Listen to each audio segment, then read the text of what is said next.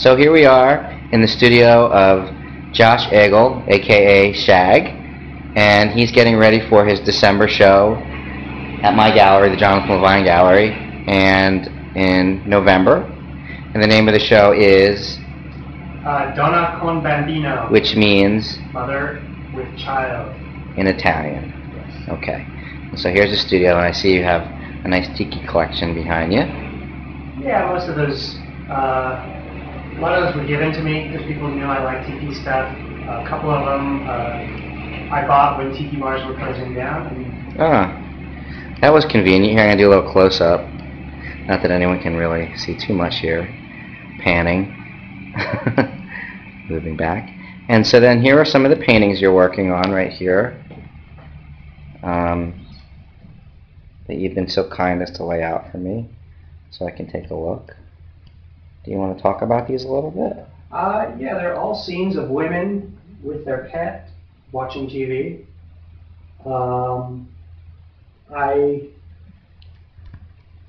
I think I wanted to do kind of a bunch of scenes of domestic life because I don't paint that very much. And I wanted to paint women, all of them reclining or sitting. I didn't want them doing anything active. I wanted TVs on because TV is such an important part of American culture, even though people try and deny it. People lie and say they don't watch TV, but everyone does. Do you guys watch TV? Yeah. A lot of TV. And you know, living here in Southern California also, TV is just an important part of the environment here, you know. But I wanted the women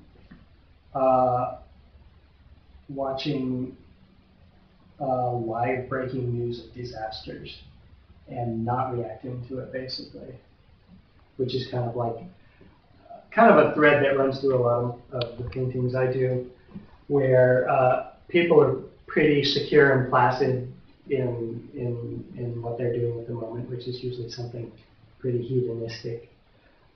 They don't seem too concerned by outside events. It's kind of the way I've tried to live my own life. You're an inspiration to us all. Yeah, that's great.